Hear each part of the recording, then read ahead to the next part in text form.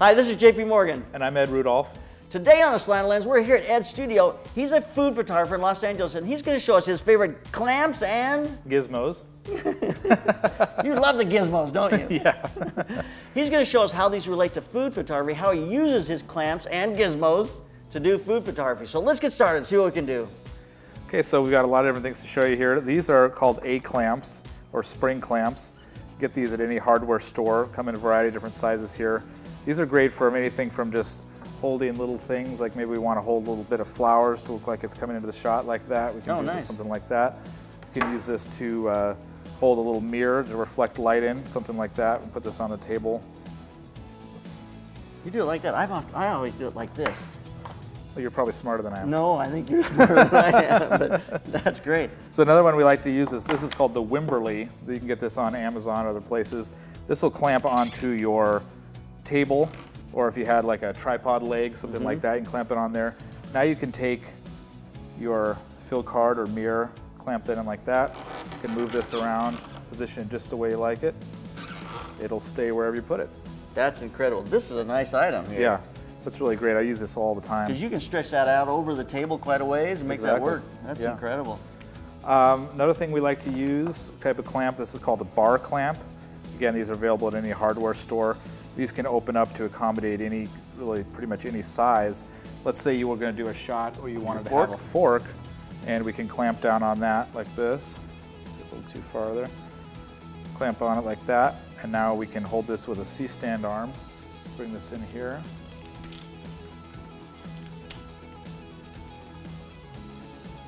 It's a little closer to us here. And now we can bring this in to any place we want and kind of hold it in there like that. See, that's nice. Now you got to be able to control that fork.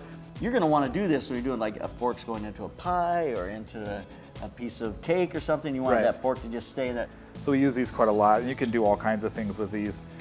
They're just really easy to find. And those are some, both these first items, this and this, Home Depot items. Right. Another thing we use a lot is, say we've got a plate of food here, and we want to kind of mark the position of it so that we can maybe take it out, give it back to a food stylist or a chef to make the food, to add more food onto the plate. We want to put it back into position. So one thing we'll do is take, these are just wood blocks. You can get kids blocks. Just kids blocks, yeah. And we can mark that, we can set that down. I like to use this one that has the curved surface because it kind of gives me 2 points of contact. So now I know that I can take this out, give it to the chef, and then I get it back, put it right back in here like that, and we know that it's going to be right in the exact same position that we set the shot. Which is a big deal for food photography, because you're sending this out, you're going to plate the food, get it all ready, and then you're going to slide it back in. And a lot of times we might kind of preset our shot with a composition with just an empty plate, and we kind of know that we've got the plate here, maybe we've got our fork we want to put up on the plate like that. We've got a drink in the background, and we've taken all that time to set this up, and maybe we want to have it back in the same position when we do that. So these wood blocks can also be used if you want to take it and lean a fill card on it, something like that. This gives you a nice ability to kind of move stuff around. Just do quick things like that. And you got different sizes of these. It's not just the round one. You've got a couple other sizes. Yeah, these are again just kind of like a big box of wood blocks that you can get from someplace, and then we can just use the different sizes there. Okay, this is another thing that's sort of a semi-homemade item. This is actually a kind of bendy arm with a clamp, and you can buy these online. We can put a link for that. This is just a piece of metal that I bought at kind of like a scrap metal yard. It's kind of like a heavy piece of metal. Oh, wow. And this, you can see, will sit nicely on the table. This got a magnet on it, so that just will attach there.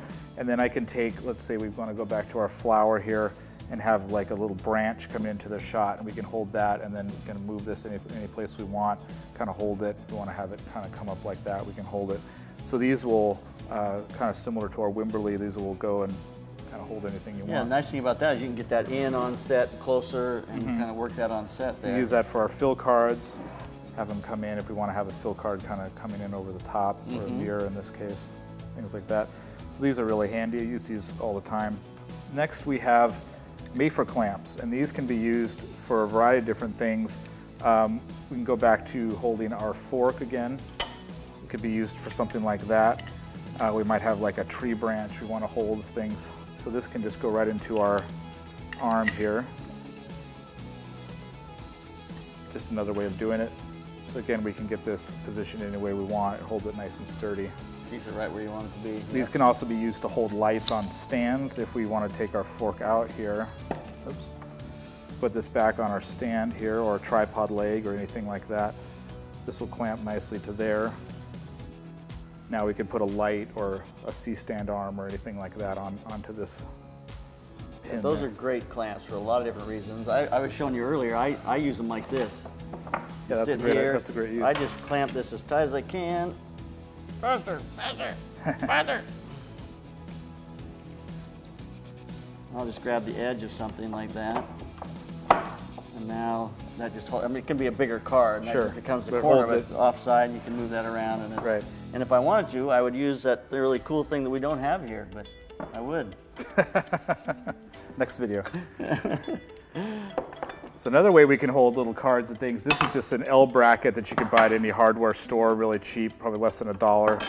And I'll take my little piece of mirror here, or we also have shiny silver, for example, and I'll take that and I can lay this on the back of it. We'll take some tape it a couple times across here, just to make it nice and sturdy. And now this can just sit as a freestanding little thing that we can use to bounce a little light in anywhere we want. That's a great item, just let's say like a couple of bucks at the hardware store. Right, and you can always take your weighted base here and throw that on top as just as a little extra security in case it doesn't fall over. Doesn't want to get knocked over. Yeah. Except our tape came off.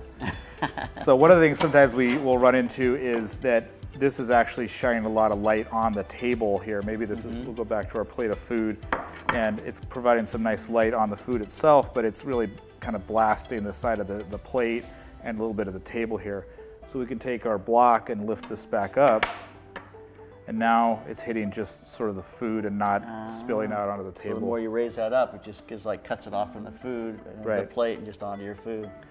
So another way we can do this, going back to our, these are called a Cardellini Clamp, and this is available in a couple different sizes. Small Cardellini. Yeah. Here's another bigger one over here.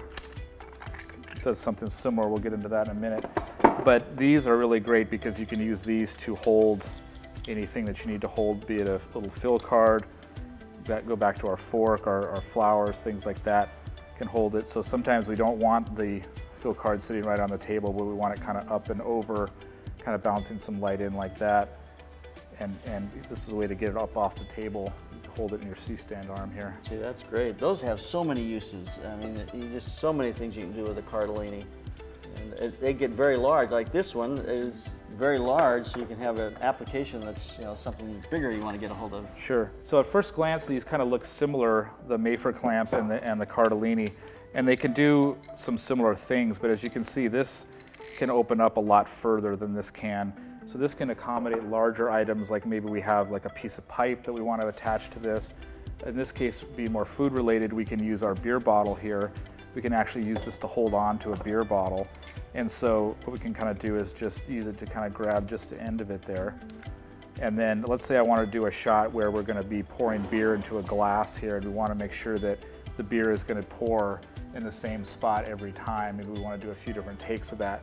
Well, rather than hand holding it and then also trying to fire the camera at the same time, and maybe you kind of don't have it in the right place, we could take our C-stand, bring that in, and because this has a universal pin on it, we can take that and put that into our C-stand knuckle here and use that as a way to pour the beer in a consistent place.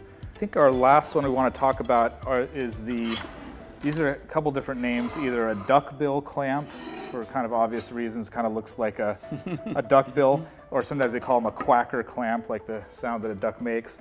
But these are available in a couple different sizes. This is kind of like a mini. This is a little more of a standard size.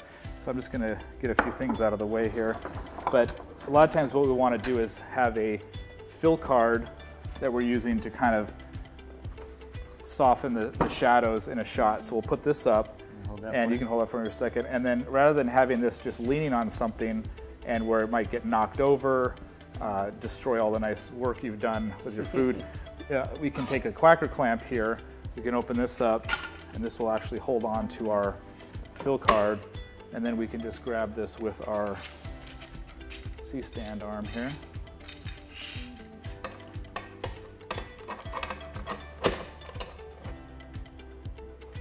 Okay, tighten that up. So not only will this now hold it, but we know it's going to be in the same position all the time. It's not going to get knocked over. Sometimes we might actually have to have the card kind of like up and over the shot. Yeah, you may not want it sitting on the table. Yeah, you might not want it on the table at all. So we can raise this up, and now we can take this and angle it down, something like that. So now we kind of have light kind of coming up and over. And the last thing I wanted to show you guys was sometimes we might have this, if we might need it in a particular shot, really tight on our plate of food, excuse me. So we'll grab this. Let's say our fill card was here. And now this might make it kind of difficult to get in here and work on it. So one of the things we can do is just take this, kind of rotate it out of the way. And can roll it The right chef, back the in. food stylist can come in, do what they need to do, come back in, and we know this is going to go in the same position. It just makes it easier on everybody involved so that they can get in there and do what they need to do. So hopefully that helps.